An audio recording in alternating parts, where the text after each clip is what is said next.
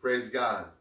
Good morning, Hope Church, people of God, friends, family. God bless you today. God has given us another opportunity to gather together where we can build and maintain a healthy hope, a strong kingdom, and a godly future.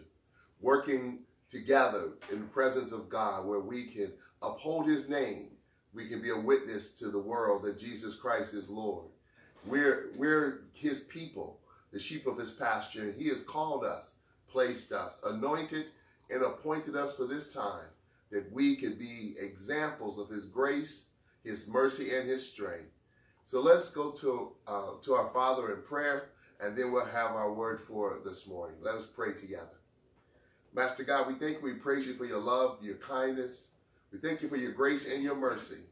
We thank you that you are our God and you give us opportunity to come before you, to hear your word, to celebrate you, to remind ourselves how strong and powerful, how loving and kind you are, and how much you care about us.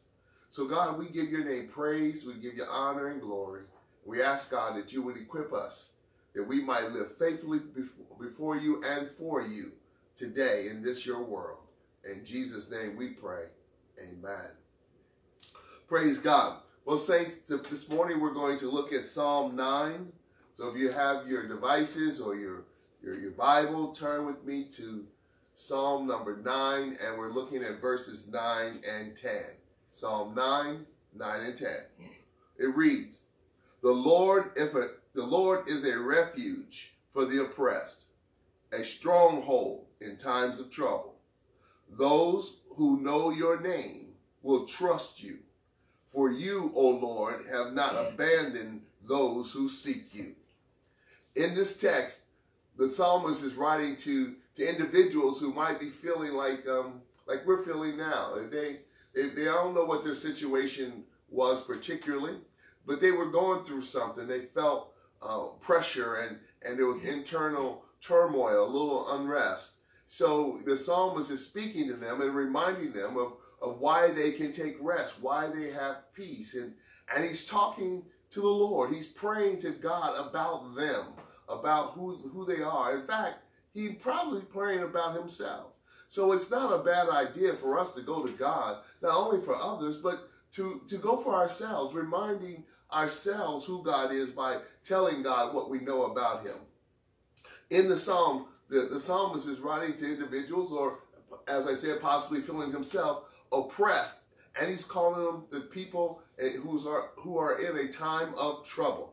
Now, to be oppressed here in this text is more than just someone oppressing us. It's more than just bad actors applying their authority over us and limiting us. This word oppressed simply means to be crushed, to be injured, to be afflicted, to be, there's external forces that are working against you that are designed, or at least they're functioning to hold you back, to push you away, to keep you from achieving your goal. And today we're feeling in many ways oppressed. This virus has pushed many of us into our homes. It has caused many of us to walk away from our jobs. And it's outside of our control. It's outside of our bodies, but it's doing something that's crushing our way of life. And the psalmist is speaking to folk here who may be feeling like you, like I would do something if there was anything for me to do. If I had the strength or the wherewithal to fight this thing or to overcome it, I would.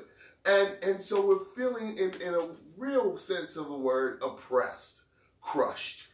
But he's also speaking to those who are considering themselves or find themselves in what he's calling a time of trouble.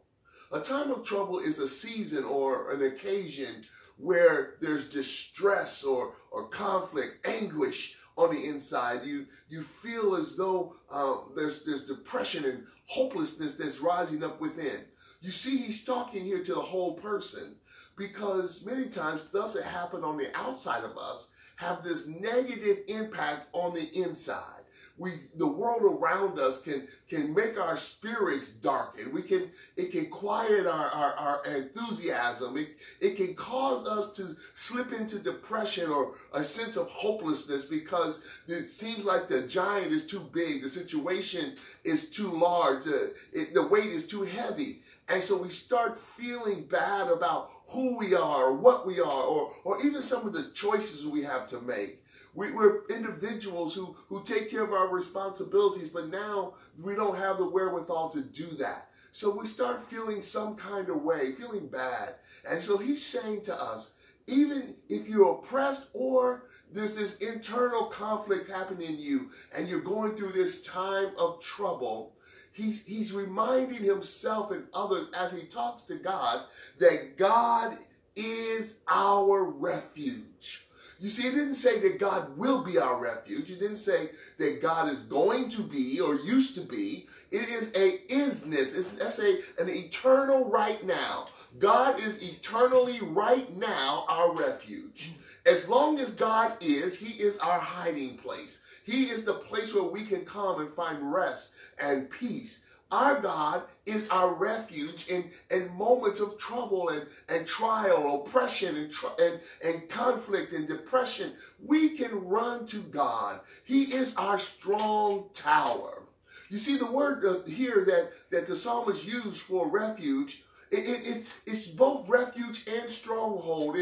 What it means is a high place. A high place that's inaccessible. It's a safe place because God lifts you above the stuff that's going on, and he puts you on a rock, a place that is higher than high, a place where the trouble can't reach, where the enemy can't reach you. You're in this cliff, this high place, this high tower that is Christ, and he holds us up above all the stuff that's going on in our lives. So there's wars happening, but we can have peace because God is our high tower. Do you get it? God is the place where he is our high tower. He's not going to put us in a high tower. He is our high tower. So we are made safe and comfortable. We are relieved from the oppressions of this world because God places us in himself. God places us under his arm of protection, under his authority, under his power. And when God places us in himself, we're reminded that he is greater than all. That's why the psalmist says that those who know your name will trust you. You see, the psalmist says, those who have an experience with who you are, those who know you, those who know your reputation, they won't have any trouble trusting you.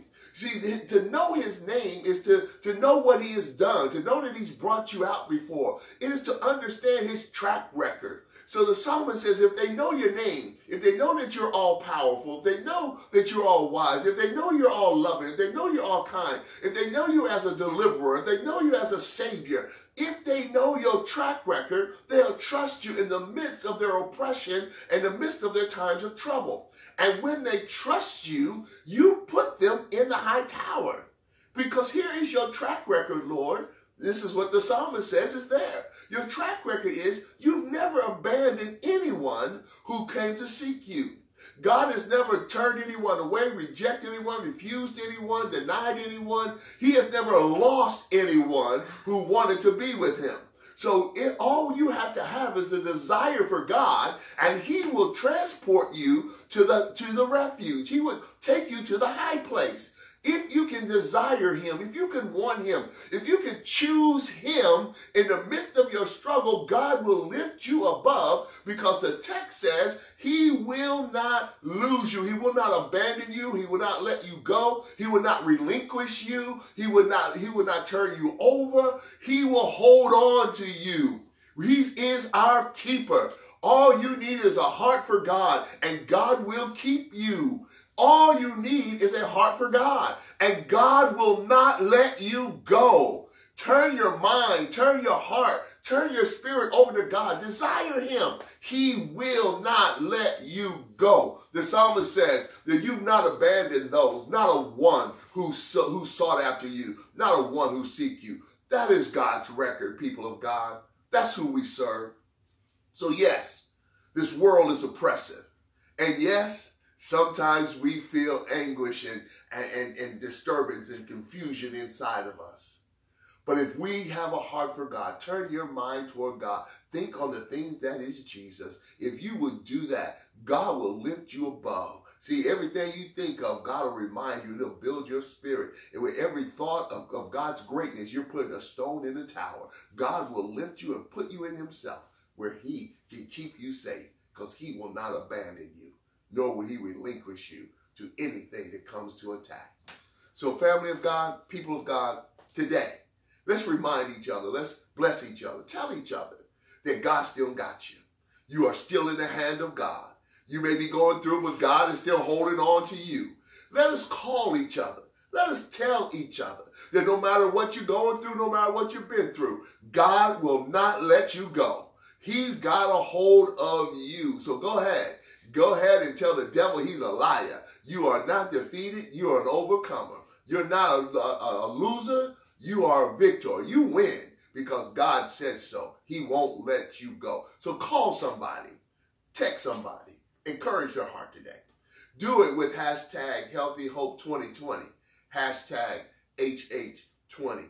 Do that. And let's make sure we take care of one another, because we are the people of God, and God has equipped us and made us ready for this moment. He has put you in this place because he made you strong enough to be his witness. So tell folk that Jesus Christ is still Lord. Let them know, because you got it. You got the juice. You're strong enough, and you can make it happen. So let's do that together. So Hope, don't forget, be safe, be responsible, but most importantly, be faithful. Be faithful, because God, he's always holding on to you. Now, don't forget that tomorrow morning at 6 o'clock, First Lady will be here leading us in our guided prayer again. So make sure you sign on at 6 o'clock in the morning. I'll be back at 8 o'clock tomorrow morning. We'll have another one of our words of encouragement. And don't prepare yourself now. We're going to have our Good Friday worship. It's going to be via Zoom. Our preachers, our Hope Church preachers, God bless them, for our clergy team. They will be bringing a word. Each of them will be giving you a word of encouragement. So make sure you come and hear them and hear what God has to say through these anointed men and women of God. That's on Friday. Friday evening, you'll be getting an invite to do so. It's at 8 o'clock on Friday. So let's make sure we're together. Amen? All right, let's have a word of prayer. Master God, we thank you, we praise you. We choose to stay in your hand. We choose to think on you today. For we, God, will trust you without reserve, without retreat, and without any regret. No reserve, no retreat, no regret. God bless you. In Jesus' name, amen. Bless your Hope family. See you tomorrow.